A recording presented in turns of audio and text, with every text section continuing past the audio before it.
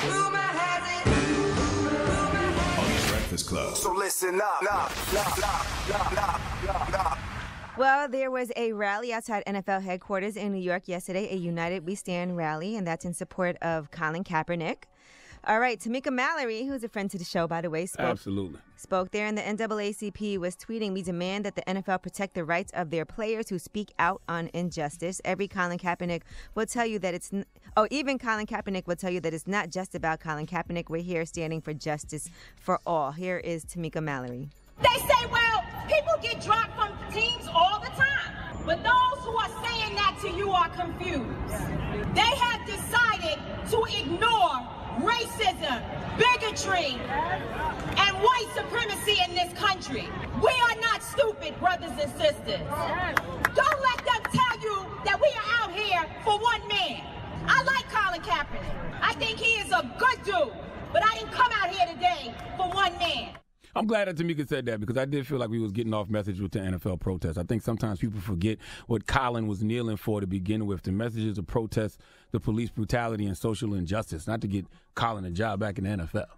Right. I guess for some people, though, it's a bigger thing than just Colin. As far as the NFL, I don't think anybody anticipated all this coming out of him. It should have always been bigger than Colin. I mean, Colin knows it's bigger than him. As far as the NFL, though, I mean, I think what that was it just highlighted like, damn, is it really that, you can't even stand up for or kneel down for what you believe in the NFL, and then it brings into question what are these owners thinking? Well, I just have a question. Like, the NFL building in the city, but don't each individual team can decide who they want to pick as a player or who they want to hire as a player? Yeah, but when every team clearly is not trying to sign Colin Kaepernick, then there's something else going on. It's a widespread problem. Clearly a call has been made or something. But it almost feels like we should go to the individual franchises in every city because the NFL. Why?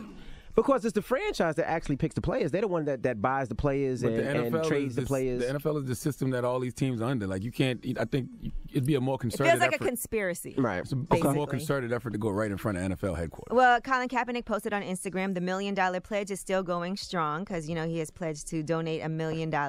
He says they have so far donated $800,000 and he has $200,000 left to go. So this month, he actually donated – one of the things he donated to was J. Cole's Dreamville Foundation. I seen that. That was dope. As well as the Lower East Side Girls Club and 100 Suits for 100 Men. Drop on the clues bomb for Colin Kaepernick and the Know Your Rights camp, damn it.